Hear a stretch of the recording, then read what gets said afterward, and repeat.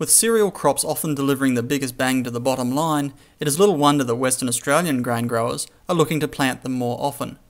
But yields and returns have been found to decline over time when farmers sow back-to-back wheat crops. We found that cereals after lupins were very good, cereals after canola were good, and cereals after cereals dropped away after some time. And profitability was obviously highest in all the cereal phases, and the more cereals you had in there, often the higher the profit levels until the yields dropped away. So we were trying to work out what are the agronomic factors causing the yields to drop away in cereals after cereals. Wickepin grain grower Gary Lang is hoping the problem will be solved by a new series of paddock-scale rotation trials being conducted by Western Australia's Facey Group.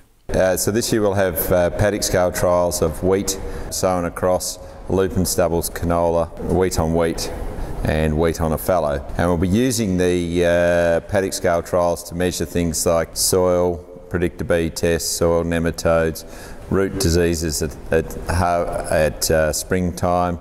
We'll measure all the soil factors of nitrogen and those sort of things to try and determine what are the key factors in causing the differences in yield that we saw in the small scale trials.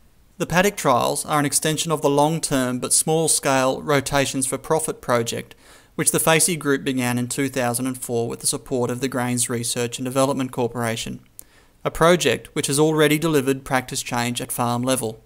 I have been growing barley on barley, which was very profitable in the early days of that trial until it ran out of steam after about 5 years of barley on barley. So I've certainly applied that at home.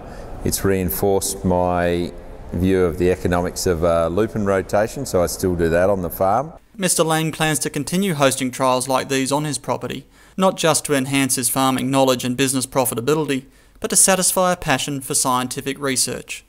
Science in farming is a real passion of mine. I love the science of it. I love science at school. And this farming these days is just applied science and a bit of business principles.